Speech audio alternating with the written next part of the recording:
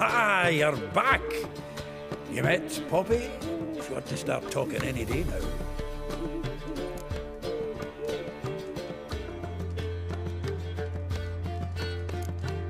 Zoltan, venture to say a mage would have trouble turning that owl into a parrot.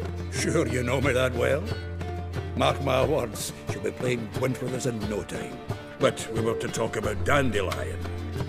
So, how'd you do? Learn much?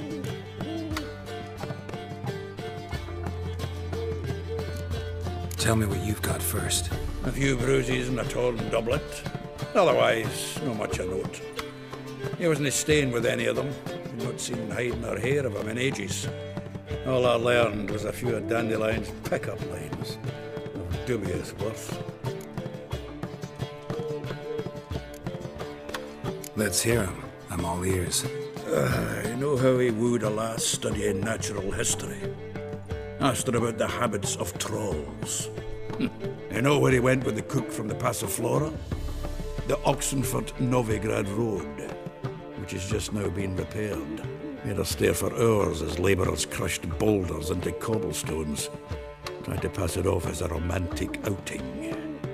I don't know about human women, but that would bore a dwarven lass to tears. He's growing old, that poet of ours. Maybe. Or maybe he did all that for a reason. Sounds like you found something out. Women on my list hadn't seen Dandelion in a while. All claimed he had been acting strange. Also mentioned he'd been seeing someone else. Thing is, Mystery Woman wasn't on my list. What's she supposedly like, this lass? Blonde, from Kovir. A Troberitz, apparently, named Kellanetta or something like that. That makes it clear as crystal. It's Priscilla. Aye. Must be her.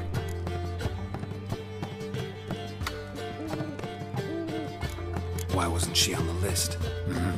This Priscilla wasn't like the others.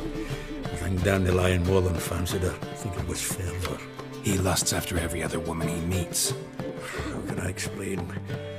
Who does Dandelion love most? Himself. Exactly. And she's his mirror image. What can I say? Could be he finally met his match. She's his match, all right. Maybe more. Larry's head's on fire. Lassie's got him whirling. All right. Guess we gotta talk to her. Priscilla works with a mummers troupe. Reynard and the Foxen. Whenever they're in town, she performs nightly at the Kingfisher. Mean we've been sentenced to an evening of poetry? Must you always? This'll be true poetry, Geralt. You'll see.